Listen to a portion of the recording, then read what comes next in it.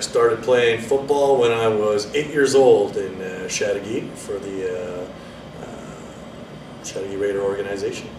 I played there through midget and then a few years junior until I graduated from John Abbott College.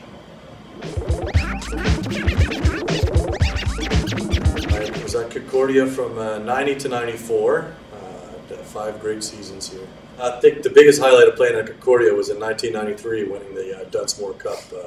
What a great thing, and it's something that's you'll never lose. It's something that we carry together as a team, and my teammates and my friends that I have from that team is something that we still talk about and cherish.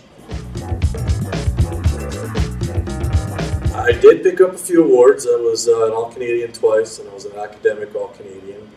I was the team defensive player in '93, and I think the team MVP in '94. Well, after I graduated from Concordia, I actually coached here for 3 seasons. And in between our seasons, I would go to France, where I was a head coach and a player. So it was a great experience for me there because I really learned to manage the game because I had to do everything. Coordinate the offense, the defense, and the special teams. So it really gave me great insight into the game and being able to teach also because these people were starved. The French were starved for knowledge about football, so they just wanted more and more, and I was ready to share.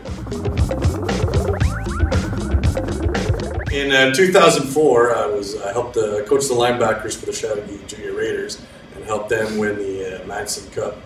And in 2005, I went on to be the defensive coordinator at Vanier College, and in 2006, we won the Ball d'Or.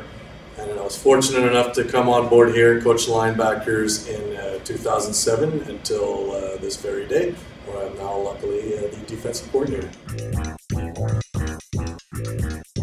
Definitely the biggest role model and influence in my life was Pete Chrisomalis as a football player because he coached me for 3 years in Chateauguay as a junior and then 5 years here as a Stinger. And then I went on to be a coach under him at Vanier. So definitely Pete Chrisomalis and Pat Sheen were great mentors.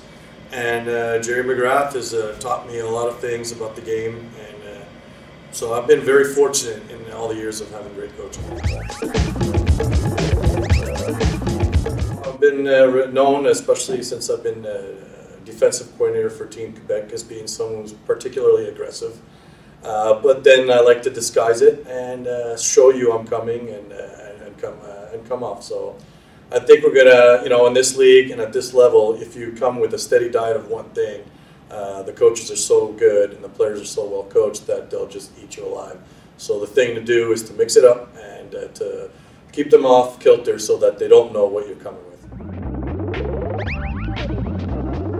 Intensity and passion, I think, are the 2 big things, and I think I'm an educator. I've been a teacher, and I think I have a way with players and not just telling them what to do, but explaining and showing them why we do things a certain way. So I think that's probably my greatest asset is an educator.